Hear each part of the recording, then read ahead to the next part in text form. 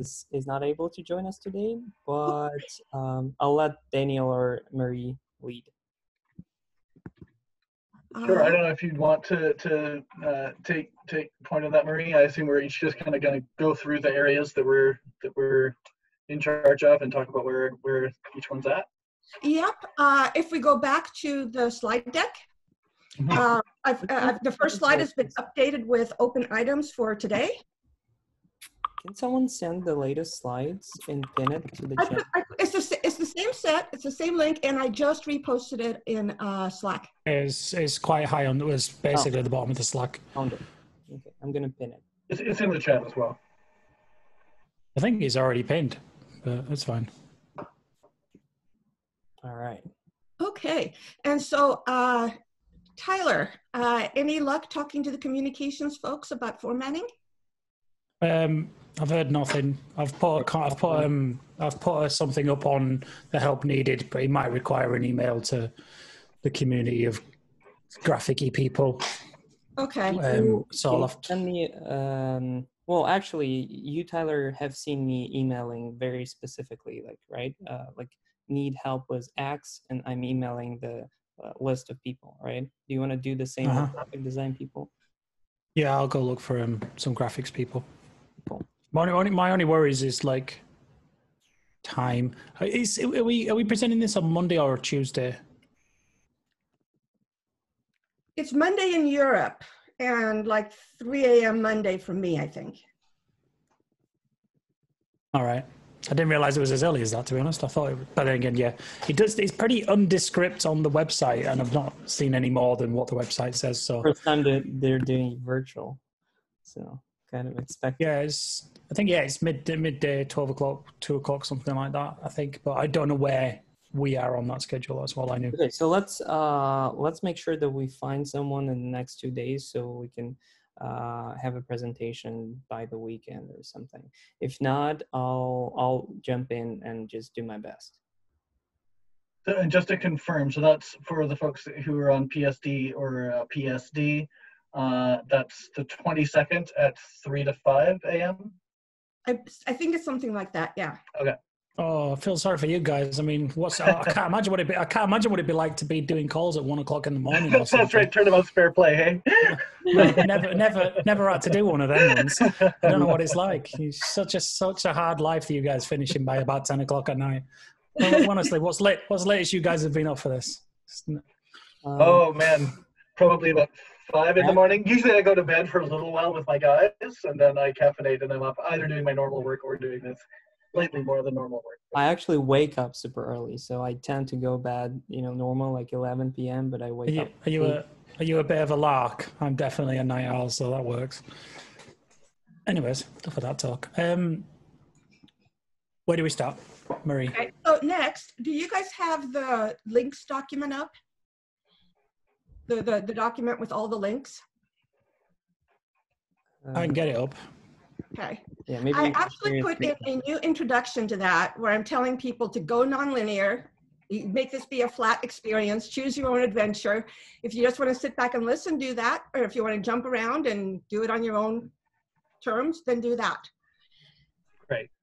So this give me resources folder with the different discussions.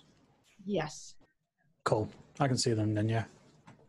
And then there is a you try it interactive exercise description. I want you guys to go ahead and open that and see if you're able to make edits. See if you have permission to edit at this point. Interactive. I've got hiccups. I've just eaten.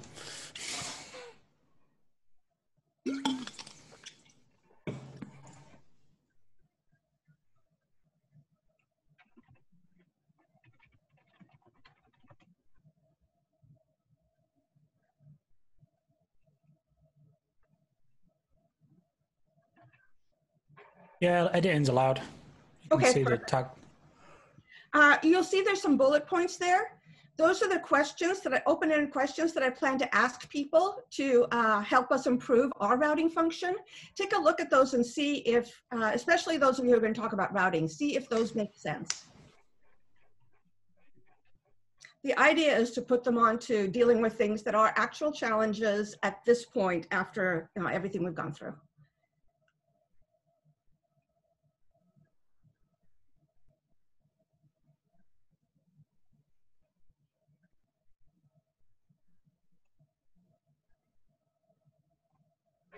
I'm opening all the wrong documents. Tyler, do you want to just pop the link into the chat there? Oh, yeah.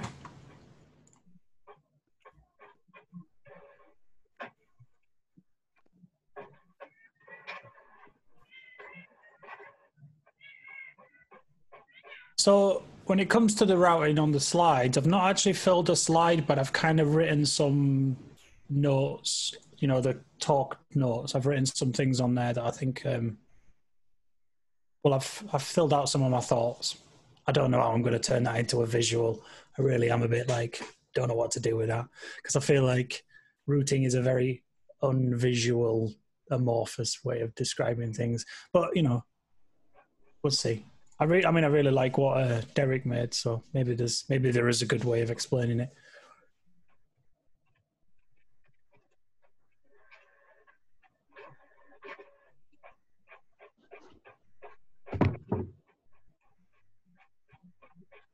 Do those questions make sense?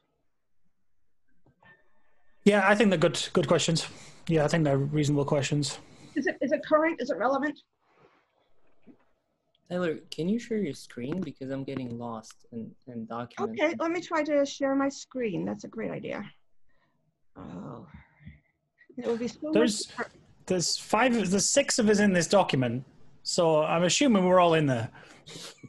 Yeah. Well, I might be in there twice. Someone's idle, but everyone else is live.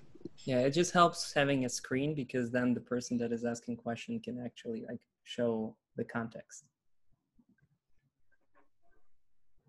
Okay. I think you can also highlight. If I highlight the first question, then you see it. Yeah. Yeah. Okay. Okay. Yeah, we see that. Okay, Tyler got to it first. Thank you. I was in the process of changing permissions and stuff to try to make it happen. No, it's fine. I don't know if it's because it's our call or just, I don't know. I think the permissions are open. It's fine. Okay, yeah. So The questions are, how come that doesn't make any sense anymore? What can be done to make routing better? How do we quickly find a place for both people who like to jump into an ambiguous situation and chart their own path, as well as those who prefer to contribute by working on a defined task? How do we address the hundreds of interested participants who don't see a place to contribute immediately? And how do we address existing contributors who want to find a new task? They're the good questions, I think. Kind of like the coronavirus original level of ambiguity, right? It's like kind of like, how do we do a big thing? And here's some specific questions. And then we just kind of see where it goes from there. One thing, and let me know what you think of this, but for the how do we address the hundreds of interested parties who don't see a place to contribute immediately, a slightly different framing of it that might be useful is just around, well, I'm trying to think that, really, I guess that's coming down to the engagement part, but it's trying to identify, yeah, never mind. I'm realizing what I'm talking about is actually the engagement slice of the same question. Yeah, it's also to a certain extent, how do we define what level of interest people have to be engaged as well?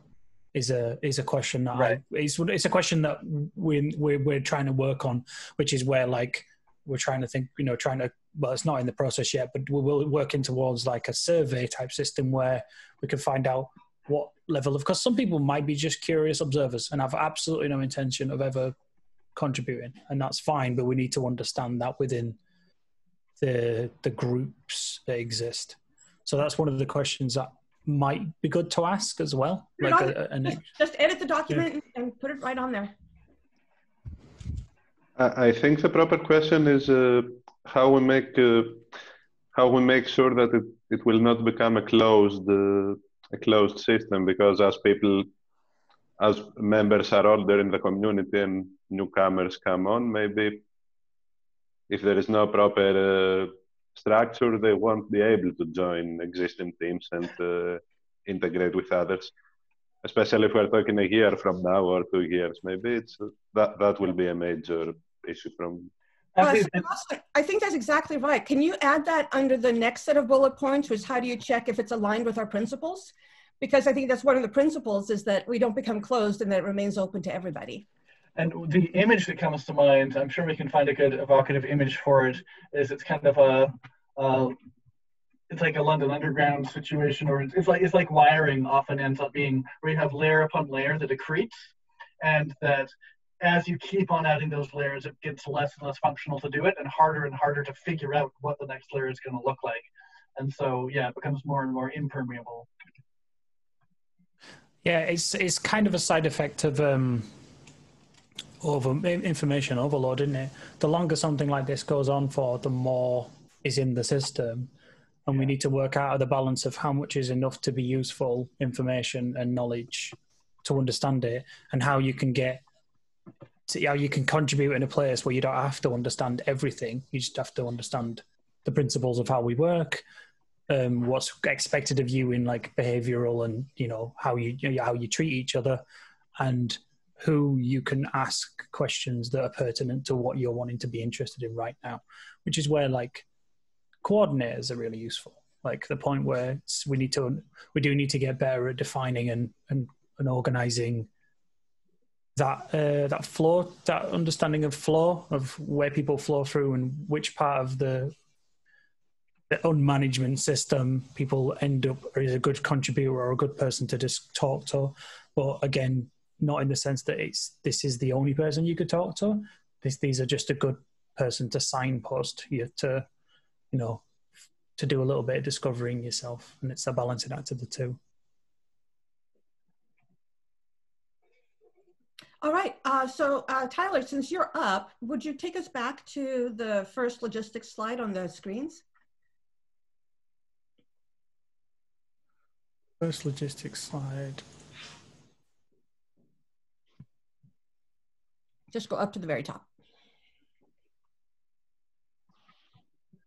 Yay. Okay. So I noticed that not everyone has all their sections filled out yet.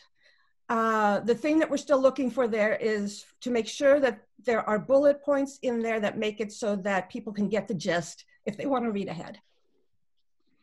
Do we want to put a Creative Commons attribution on these documents? I think that's a great idea.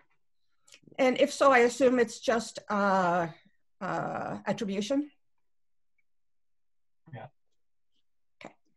If we are planning to put out something like a white paper, maybe something like that. Yeah, well, I'm thinking the slides are going to be public, right? Okay, yeah, obviously they can be. I don't know if it's in alignment with the conference though, because it is a closed conference after all. Oh, that's a good question. Although I would presume that that it's because it's our slide deck that we're bringing to it, that they don't have a presumption of ownership of it. They get to be the first place where it's seen, but it's ours to share. They can't do anything about that at all, no matter what they talk about. We should ask though, probably, maybe just to avoid any misunderstanding. We can obviously share. They cannot forbid us, but we need to know. It's not even a question I haven't had, but fair enough, yeah. And I did have you guys go in and try the back channel docs and make sure that you can edit, so great. The next item on there was using Meet. And the question was, can we turn the mic over to participants to talk? Or is it only people who are initial panelists or whatever who are able to talk? I'm not even sure how Meet works in regards to webinars versus conference calls. I'm not even sure how it's defined as the difference between them. Okay. But there is probably some difference. I'm just not sure if that's a premium side of Meet, and I'm not sure if we're using that version. Because are we making ours and people joining ours, or are we joining the one that's been organized by the conference? Meet has a raise hand feature, so the presenter sees the list of people that have raised hands and can unmute whoever he wants. It's this is the standard procedure, but that's for I think for up to 150 people, the interface is the same, so it will probably be the standard one. Okay, so we'll do it that way if it works. If it doesn't work, we'll just have people report out in chat. It's not the end of the world. It's probably a good idea for us to make sure that somebody checks in with the JITMA folks, because Tyler, your question of like, is it our own that we're sending a link to, or is it one that they're initiating, and whether there's anything we need to like make sure that they're setting up as co-host or anything that most of them don't have to worry about, but because we're doing something weird, we'll just want to make sure that we're able to do all the things that we need to. So somebody actually probably should be like the JITMA contact person about logistics, about just plain, how do we get on? How do we logistics. I don't know who the right person is for that, but I'm pretty sure it's not me. Right. No. I don't know, Tyler, if that's something that you want to take on, or if that's something that, I mean, I know Archer has been in discussion with I've not really Stibe. beyond. I don't even think I was barely in the call when Agnes Stibe did the webinar with us, so I don't really have much of I don't have much of a contact with him, so I'd feel a little bit like out of sorts with it, really. So I'll make the notes in the chat here, and then we'll see maybe if Archer, who's been in the most frequent contact with Agnes, can do that. I had to, weirdly enough, I had to correct him on one of his little LinkedIn posts today because it made no sense. I felt bad, but I'm like, yeah, your explanation does not make logical sense. I can see what you're getting at, but you did it completely backwards. He was talking about a two-way mirror being the only way you could see through things. I mean, a two-sided mirror is literally opaque to everyone. You can't see through it. It's reflective on both sides. It was a strange idea. Anyway. Yeah, I apologize for my colleagues' contributions in the background. And then there's advertising and inviting CoronaWhy folks. Archer and I met with the agency that is working with CoronaWhy, and they said that there would be no press interest in the webinar as such, but they're going to take a look at it afterwards and see if there are interesting key takeaways that they might be able to use to try to connect with business types of publications and so on. And Daniel, well, I believe you were out of the room, but everyone decided that you should be the MC. Yeah, I'm fine with that. If we can make sure that folks get me whatever sort of bio information or anything like that when I'm introducing them, then that would be great. Yep, I suggest that instead of having full bios, we just basically do names with this slide up. Perfect.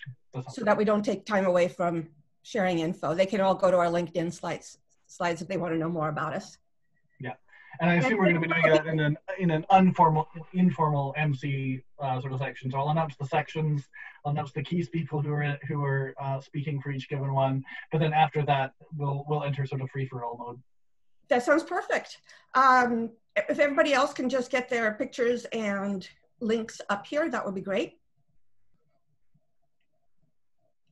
Yep. Well, I'll sort mine out. I've got a picture, and I'll just use my LinkedIn information. Makes sense. Okay. Perfect. And I think that's all I had. Great. Organization is the best which organize. That one is actually intended to be a list of kind of what are some unmanagement principles. Mm-hmm. Right, which are in the notes. And I'm thinking that the principles ones might be a good place to actually have text. That for all of the challenges where we get to the relevant principles, we might want to put some text in there. And since no formal list of principles exists, you get to make up your own or whatever you want to do, whatever you think. I was thinking that if there's a formal if there's a formal list of unmanagement principles, it feels very unmanaged. It feels very managed for unmanagement. I mean, like, Exactly. it's kind of, it's the opposite of the point of it. Yes. And I think that's probably one of the things that we need to talk about on this, is that there is no formal list, and it'll look different for different organizations, and they kind of show up, and then you pay attention to them.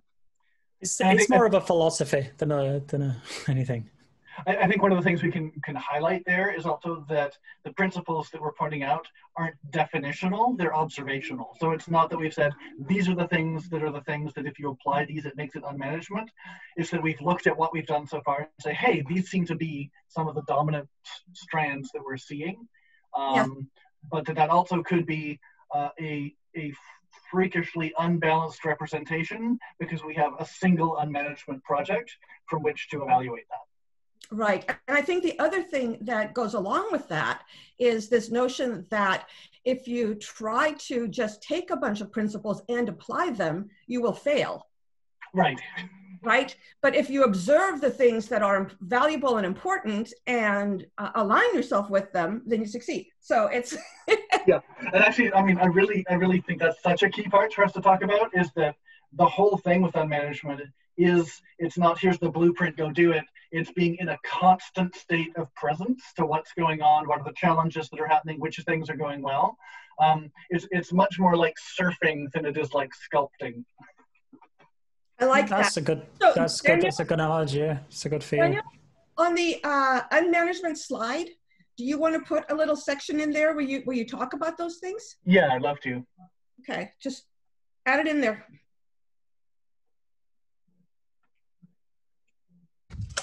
Just put it in the, take some time, put it in the notes, write it, let them read ahead, but also,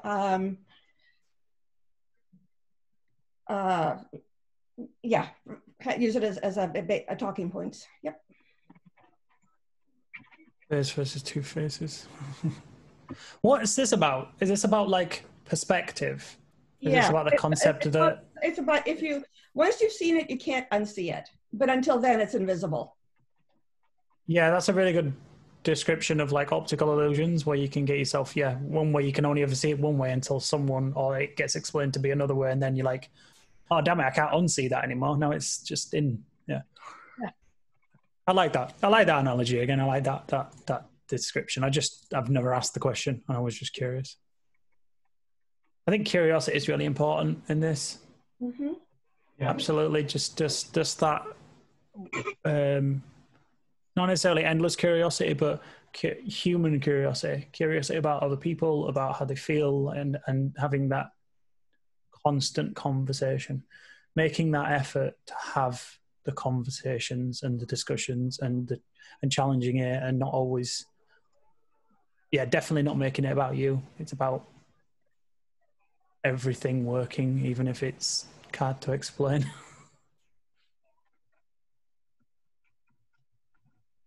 Knowledge management feels completely unreadable to me. That's weird. Yours shows up as a black background. My entire computer runs on dark mode. I'm a night owl. So did you just change it to white so that nobody else will be able to read it now? No, I just took the highlight off of it. Because it had a white highlight for me and white text, so I was like, I have no idea what that says. Right. So the basics here that I've gotten down for that one here. I'm just going to go in so I can see as well. I still need to put some slides to this, and if people are fine with it, my leaning for these ones is to do it kind of like an Ignite one. So for each of the main points I'm talking about, it'll just be a simple slide with a big image, and then just talk about the piece, and then go through those reasonably quickly, rather than have one bullet point slide up for a long period of time. But the main thing is, go ahead. I said yes. Great. Hello.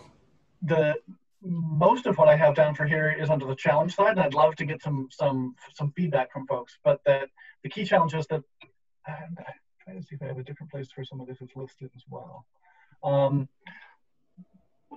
The piece around having a whole bunch of different types of data to manage, and that everybody's coming in with their own different familiarity with different tools and different approaches that they're used to applying, and that that Google spreadsheets in documents, Trello, Slack, that whole set of things, and the ways that we've either used and been frustrated by or continue to use those has been one of the sets of challenges. Another key piece has been translation of knowledge from one medium to another, primarily Slack, which has been hugely generative of information, getting that information actually parsed out and teased into somewhere where people can reference it or act on it. I would say is one of our key remaining challenges is doing that translation consistently. And then the other one that I mentioned in there is just that access management piece. So balancing transparency and security, trying to make sure that everybody who needs it has easy access to whatever they want, while having some kind of mitigation of the ability of someone to just kind of come in and take a sledgehammer to everything. Absolutely. I don't know, Yasin, you might have some good insights on areas that I'm not covering there in terms of some of the knowledge management challenges that have been happening. No, I think it pretty much covers everything. One thing we discussed previously, but I don't think we reached a final answer, is whether we will answer questions or talk about problems that may come out from being totally transparent and everything. Because also Arthur mentioned a couple of cases where this has gone the bad way. Mm-hmm. But we don't want the conversation in the conference to go there. So I'm not sure how we can deal with it. Yeah, I mean, if someone asks. I think it makes sense to probably stay a little bit broad stroke and high level when we talk about some of that part. But that we can give some of the basics and say, like, you know, there's been times where there has been some personal challenges or conflict pieces that have come up, and that that's been one of those places, if that's what you're talking about, where having that balance has been useful, so that there can be private conversation where a lot of people may be involved, but it's contained, so that it's not disrupting everybody's just ability to do day-to-day pieces, but where any of the participants are welcome to bring people in specifically who they feel like would be useful for the conversation, and that's been a case where that non-transparency or that opacity has been useful and effective, and that we then report out anything that feels like it's relevant to the community. I mean, I had a question today. I had a little bit of like an introductions call today. I had a couple of people in that are new. It's going to be something I'm going to try doing a bit more of, like as a welcome, get to know you a bit more on a one-to-one, and then obviously introduce them to each other. And one of the people asked who was there, it's like, oh, well, you know, can I join any channel? Or, you know, do I have to like have permission? Who will ask people on? Like, oh, no. Said if it's a public channel, go for it. Join wherever you want. Go find what's interesting. Be in all of them. Be in as many as you want. There is no like limitations to it. And I said, I'm trying to actively move away from private channels for certain, like for teams, and it's something we need to definitely. But I can see why people have private channels for starting discussions. And we even do it when we have like a start of a new team. There's normally like 5 or 10 people, and they start to discuss it, and it starts to formalize. And once it starts to formalize as a thing and there's some work done, then it gets a public channel and it becomes a public discussion point, and anyone they're interested can join into it. Sometimes it's like, yeah, if it was all in public, it might be just overwhelming more than anything, especially like the idea formulation process. But if we think other people are interested in that idea formulation, no one would ever go, oh, don't add this person or don't add that person. So yeah, it is overwhelming even now, so maybe that's Absolutely. a problem, because that's a problem that also may come up as a question. How do we deal with now? It's 1,000 members. If it's 5,000, what will it be like? How public channels will be useless practically, most probably. Yeah, and I mean, I think that there's a bunch of different pieces that another problem that gets bigger as we scale is going from things being in someone's brain to actually having documentation for the systems and the structures that are there. So, you know, if there's probably a handful of people if all of a sudden they disappeared, core parts of how we do things right now that make it work would just vanish. So like Tyler, with the routing piece, if you weren't there, just a huge base of knowledge about what actually has functioned and how we go about it would be gone. because we don't actually I have don't, I don't feel like that's true, but Okay. maybe that's just, I don't feel like that's true. I feel like, I don't feel like I'm doing anything that anyone else couldn't do.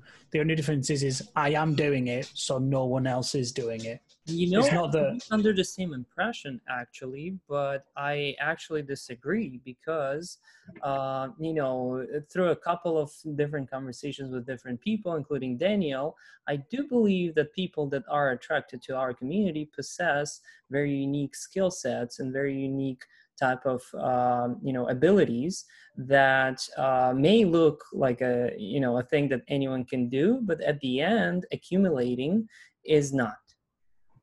Yeah, and I think especially for their, like, it might be, Tyler, that there would be like 5 or 6 principles that you could simply write out and say, like, look, know what's going on everywhere. Talk to people to figure out what they're up to and what they want to be up to, and then connect them to the right people and let them take it from there.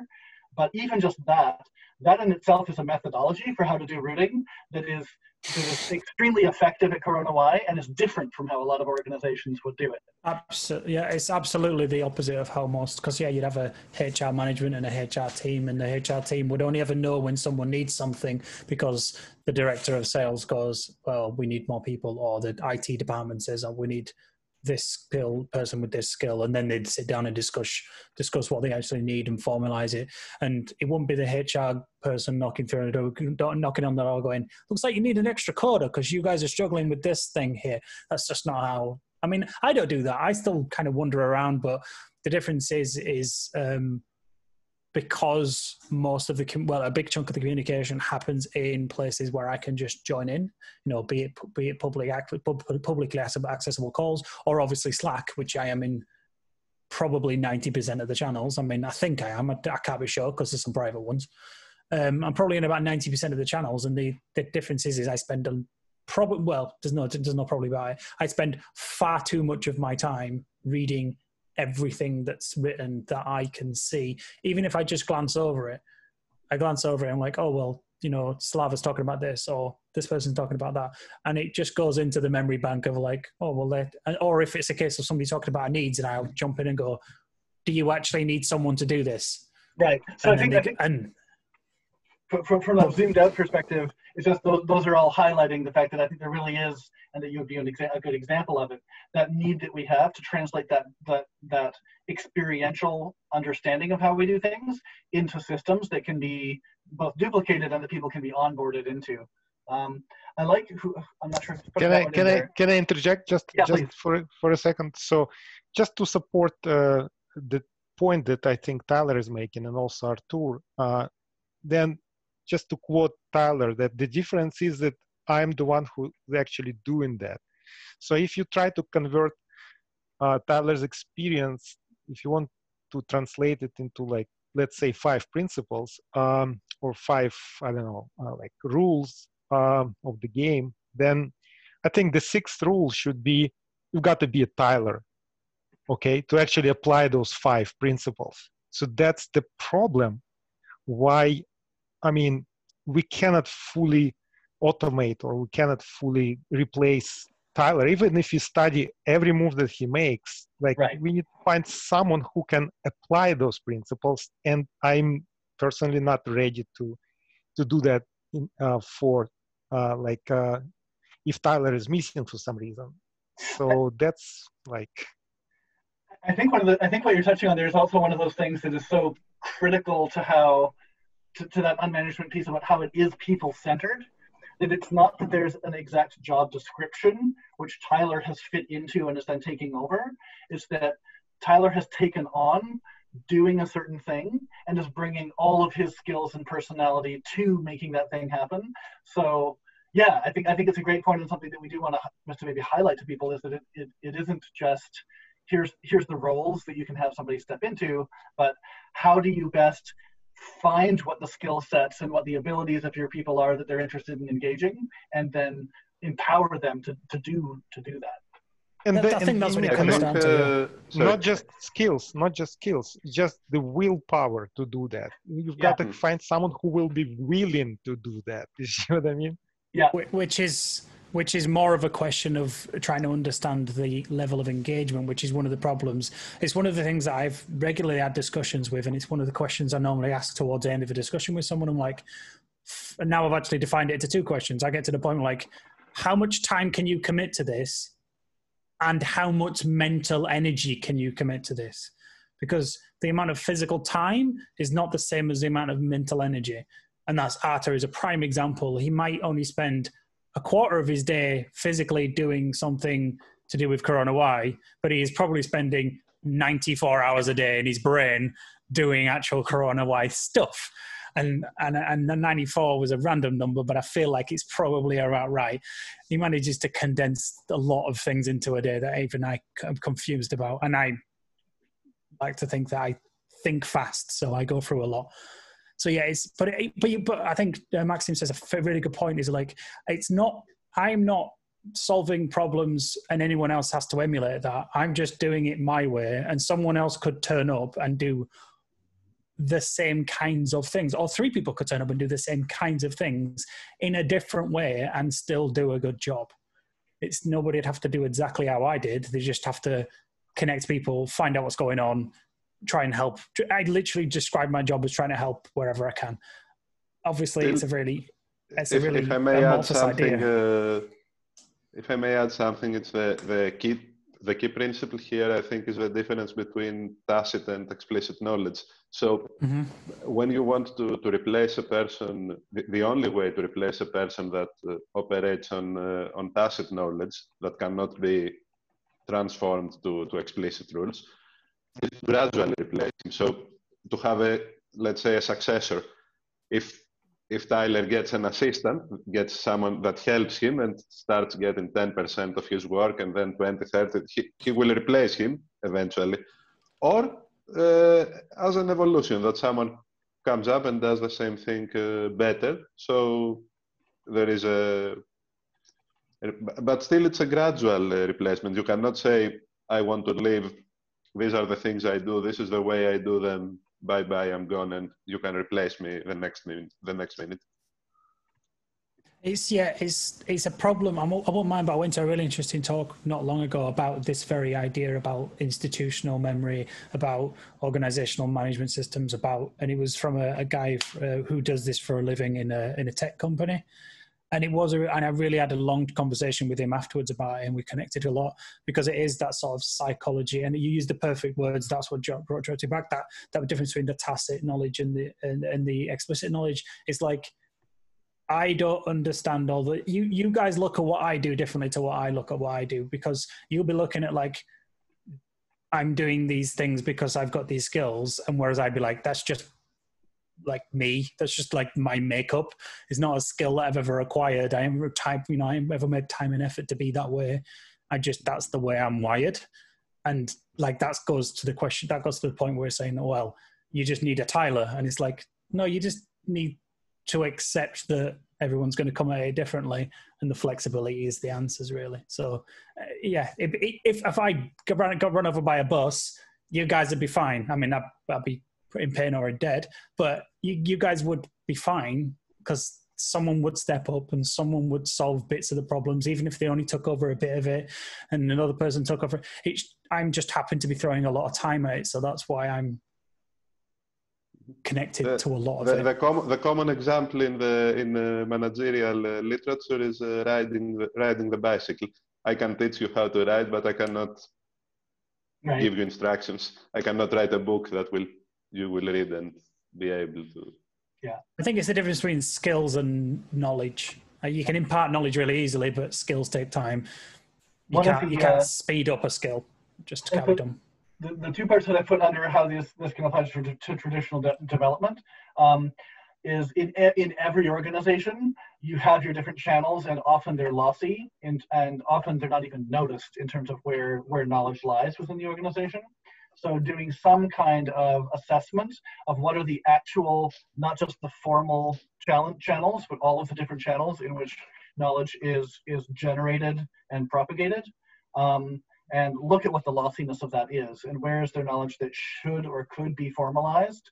And then the key part of that, again, is that if you look at it as an exploitative, extractive process, you're inherently going to miss a lot of the key stuff. That when it's actually encouraging and fostering the people in your organization feeling valued, that's when they're going to be able to provide a whole bunch of the different knowledge that otherwise they're just like, oh, well, yeah, I mean, in a way almost akin to Tyler, what you were saying, like, yeah, I just do it.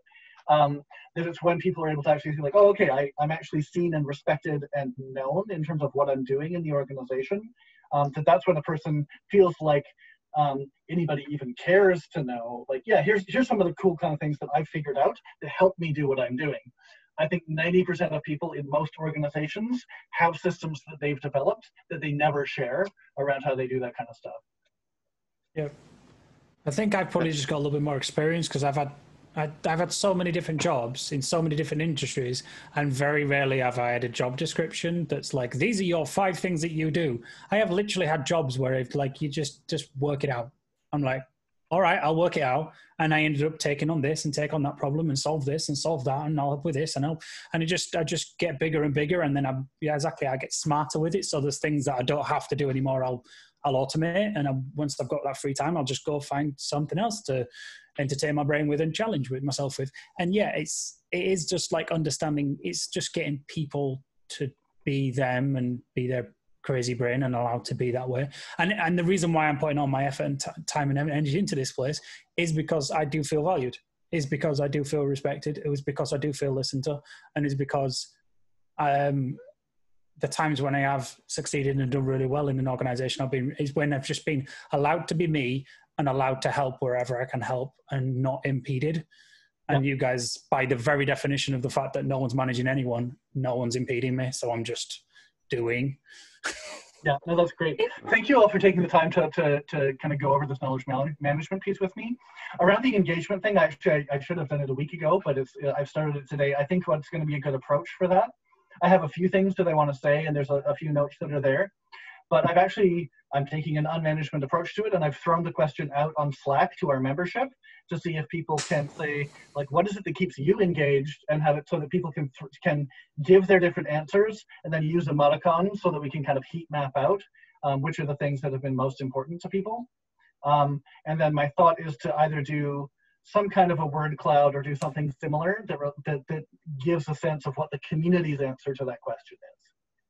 Because that's going to be more important than what my answer to the question is. Yeah, absolutely. That description, that line right there is perfect.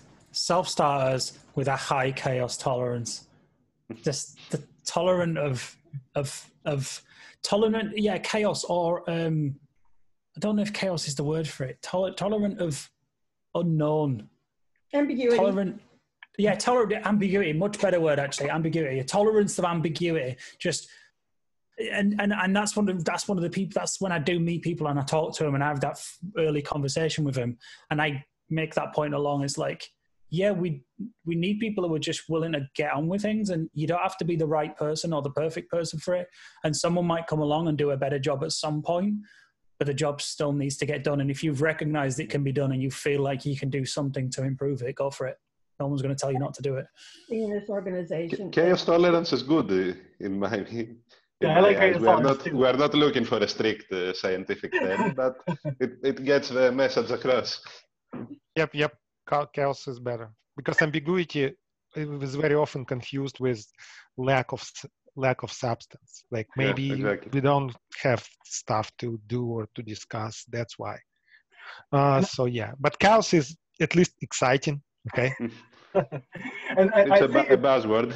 Good one. Yeah, no, I'm a chaos nerd, but I think both are probably actually important, because it is chaotic, but it is often also ambiguous. And one of the things is that people have to be able to have a high tolerance for that, and ideally a willingness to step into that ambiguity and sort of collapse it down and say, here's an approach we can take. Because most of our major progress in terms of systems have come from exactly that, of simply someone recognizing something where we know something needs to happen and we're talking around it, but then somebody saying, like, here's a system that might work, I'm trying this, what do you think? Yeah, and actually I don't think I think externally we have chaos, but if you measure it internally, it's not chaos. It's actually a very calculated process, and it just looks random, but in reality, like it actually collapses to a very structured thing. It just like I believe in like whatever matter of time we'll be able to analyze all the historic data and be like, oh yeah, this is why it happened, and this is how it worked. And I'm quite enjoying the collapsing chaos analogy as well. It makes you feel very quantum. That's right. It's not an answer until it's not an answer until it is an answer, and then it is, and everyone accepts it. Yeah. So it is a soliton if we are speaking with physics terms. Because the important thing though is to point out that it's important not to exclude people who like to find tasks. That's right. And that's what this slide is actually talking about, is that specifically it's the people who that chaos ambiguity tolerance is high, have an easy job of it, but one of the core challenges we have is getting everybody else involved. And that can go from both sides, either the people who are looking for management or the people who are looking to manage. And that both of those sets of people, when that's the dominant way they work, have a challenge figuring out how they fit into CoronaWhy. But yeah, we just the chaotic ones are the ones that try to formalize it for everyone else. Yeah, I think the best way to engage with people with like low tolerance, I think in the beginning of CoronaWhy project, that's what Artur did, and I think that would help many people to actually engage. Remember that matrix, like where we assessed all the Kaggle. So for me, it was like, man, this is such a boring task, and I think it has some value and everything, but it's like, but people responded, and people started becoming like more engaged. So the people need some structure, like those people, especially with low tolerance to chaos and ambiguity, and I think it's good. It's a good exercise, maybe even like to get to maybe exercise for this particular workshop. Like, let's solve this matrix, okay? And see how we can at least do something in a structured way. So that was a good example from our history. Yeah, and actually, using that example, the thing that I like about that, and as you're describing that, is that the people who are good at bridging between that high level of chaos and actually turning it into something that's capturable, periodically crystallizing it into something that the rest of the community can engage with and kind of sink their teeth into, which is exactly what Artur did in that point, where he took the set of ranging conversations, turned it into something where everybody could easily see the matrix, make their decision points on it, and then see that have an impact on how the community was moving forward. It's bottling lightning, isn't it? It's literally bottling lightning. It's crazy, and it takes lots of people to do it, but when you occasionally bottle lightning, you're like, yeah, I had that visual. Have you seen the Witcher series? Yeah. And there's witches in the Witcher series that are being taught to bottle lightning, and most of them can't. And that was my mind, is like, Artur basically said, I'm going to try and bottle lightning, and everyone was like, that's insane. Why would you do that? And then he did, and everyone went, ooh, I want to go help him try and do that again. And and the more people joined in holding the idea, because the chaos is hard and it takes more of us to rein it in, and some people are accepting of the chaos, but then we can then formalize it and channel it at things and be more concrete and real by that point. But yeah, the bottling lightning I really liked, because it is, lightning is chaotic by its very design. One thing I noticed a lot in CoronaWhy is that people that are new tend to think in terms of a hierarchy, so they follow orders, if I may use this word, from the person that onboarded them. It has happened to me with a couple of people as well.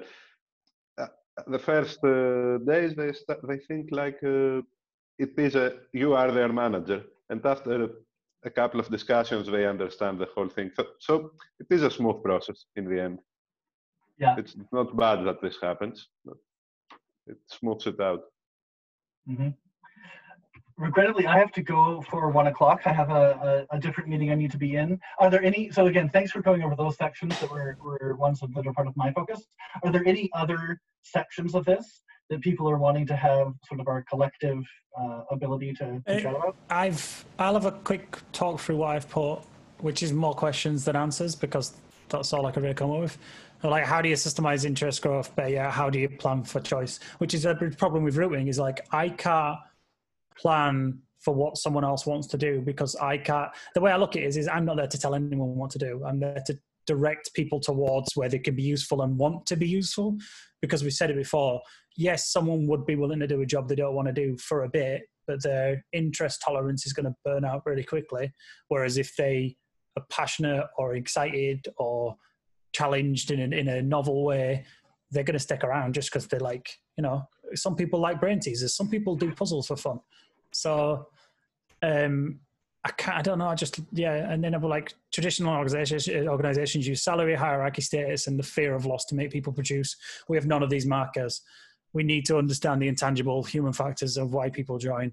These skills people have to actually they need that, right? I will always remember that call that we had during the first phase of Kaggle, where some person did something so amazing that people started like saying, hey, this person should get a raise, or this person should get a bigger salary, you know, just jokes. But it made sense because people couldn't really represent their gratitude in any other way, because that's how it happens.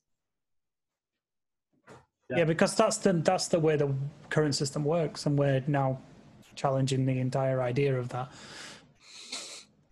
No, and I really love that example because it is such a one of it's people feeling compelled to say, like, you should get the stuff, and we don't have any of the usual stuff, and so they're using something that is a ludicrous example within CoronaWhy, but even in itself, by doing that, they're getting to the piece, which is the other part which people do get, which is respect and admiration and recognition for what it is that they're doing.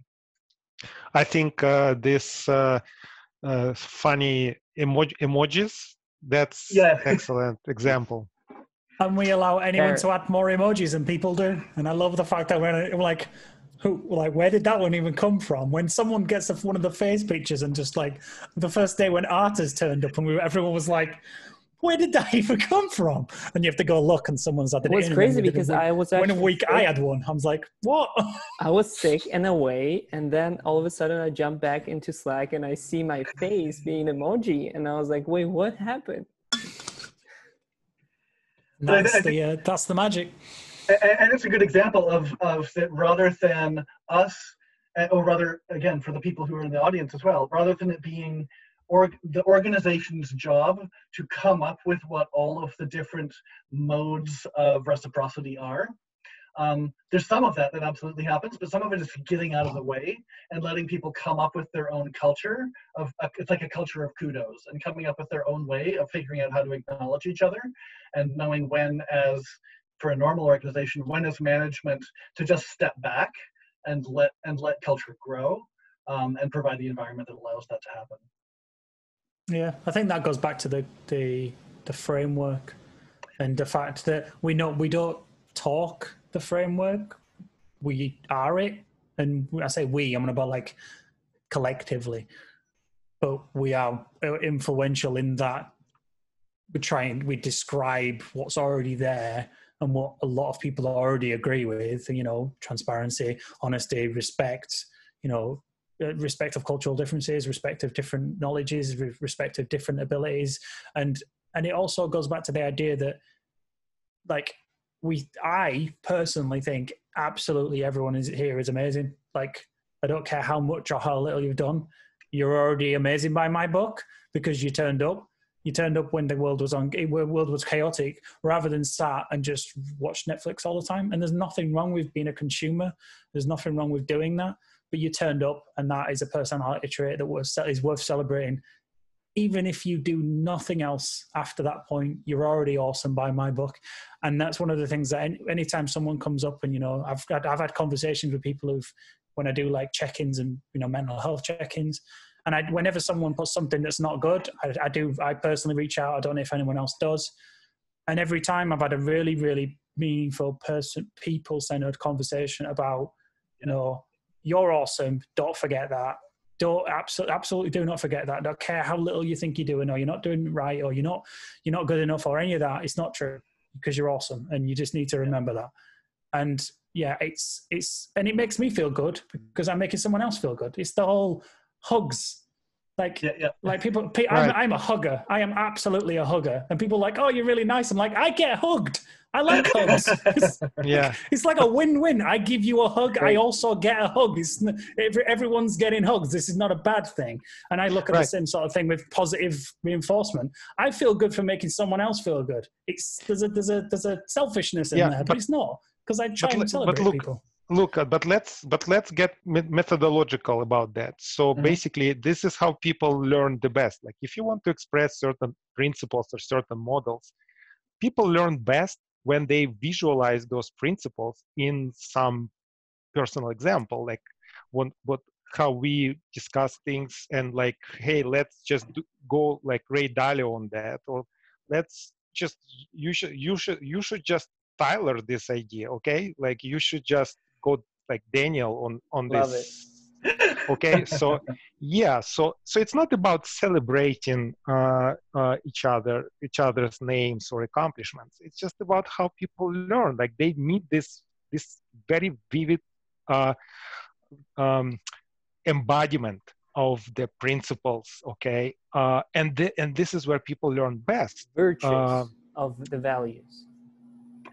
Yeah, I have to leave. I can't wait to watch the rest of the conversation. On that note, I think it would be great when we give people access to the documents and to the slides for this presentation, to also link in the videos that show how we created it, because what we're doing is exactly what the whole process is. Yep.